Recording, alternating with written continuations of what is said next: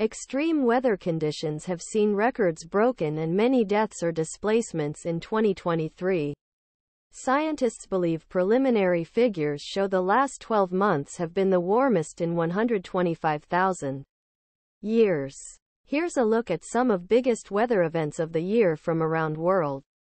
Fireplace in US.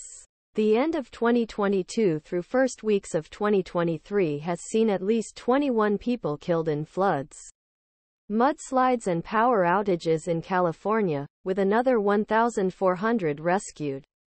Iowa saw its first January tornadoes in more than 50 years, while nearly 50 million people were put on alert as the winter storm slowly moved through the southern states. January New Year floods and mudslides started in California.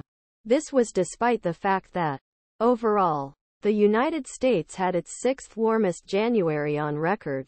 The National Oceanic and Atmospheric Administration said the average temperature was 5.1 F above average. In New Zealand, 4 people as torrential rain brought flash floods and landslides to Auckland.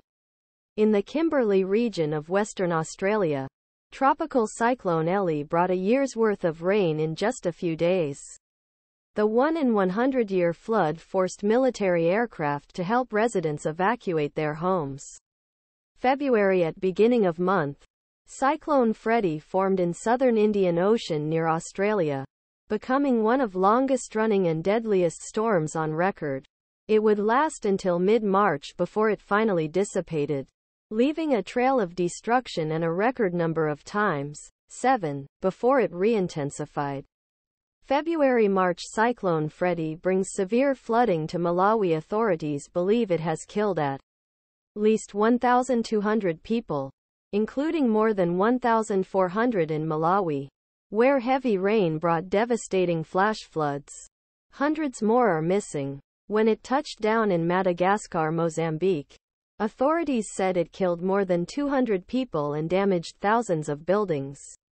Infrastructure. Farmland. Meteorologists said the storm recorded more energy than a typical U.S. hurricane season over its lifetime.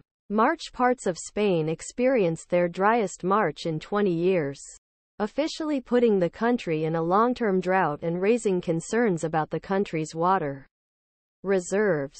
Drinking water supplies have fallen to the lowest level since 1990.